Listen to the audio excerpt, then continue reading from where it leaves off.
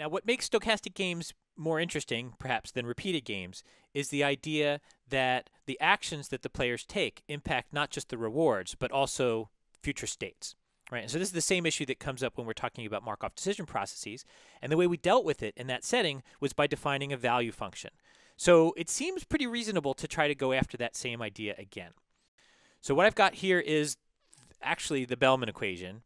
And let's look at this together and see if we can fix it, because it's not quite right for dealing with the idea of zero-sum stochastic games. So, okay, so you remember the Bellman equation? We've got Qi star. So there was no I before, but Q star is the state. It's defined over state actions. So here we're going to define it over action joint actions for the two players, action pairs. The immediate reward to player I for that joint action in that state, plus the discounted expected value of the next state. So we need to factor in the transition probabilities. So the transition of actually going to some next state S prime is T of S, AB, S prime, right? So now we're imagining what happens when we land in S prime. So what I've written here says, well, we're going to basically look at the Q values in the state that we landed in and kind of summarize them, summarize that value back up so that we can use it to define the value of the state that we left. You with me? I am with you.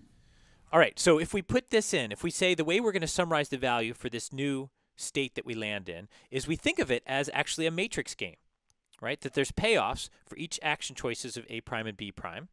And over all of those, we need to kind of summarize, well, which of those actions in this table of values that we get for S prime, which of those values are we going to propagate forward and call the value of that state? So what we did in regular MDPs is we said, well, just take a max over all the actions, or in this case, all the joint actions.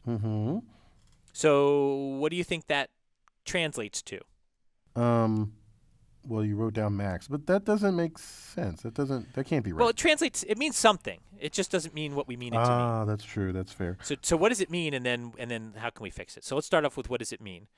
It means that you kind of always assume that the joint actions that are going to be taken will benefit you the most.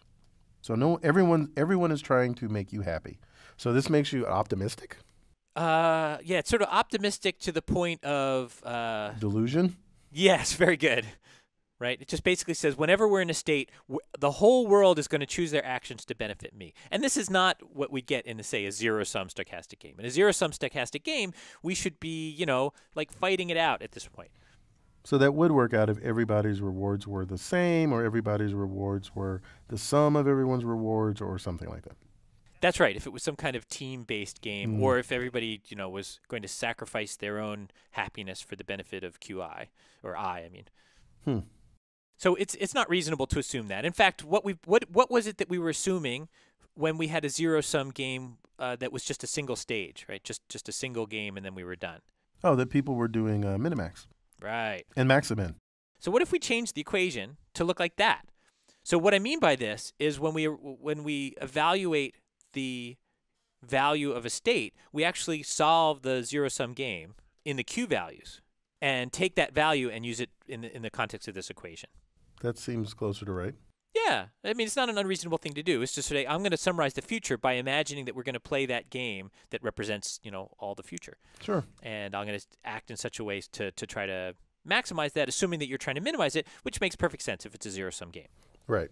And we're still acting as if there are only two people here. Yeah, that's right. It turns out that when you're talking about zero-sum, it really implies that there's only two players. Because if you have a zero-sum three-player game, it really is just a general-sum game. You can imagine that the third player is just an extra factor that's just messing with the numbers to make things sum up to zero. So, so zero-sum really does kind of focus on this two-player setting. That makes sense.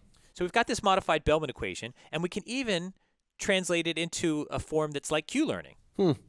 So the analog of the Bellman equation and the Q-learning update in this setting would be that if we're in some state, there's some joint action that's taken, there's some pair of rewards that comes, and some next state that's visited, that the Q value for that state joint action pair is going to be updated to be closer to the reward for player I plus the discounted expected value, the discounted summarized value or V value of the new state S prime, and we'll use Minimax to summarize what the values are in that new state.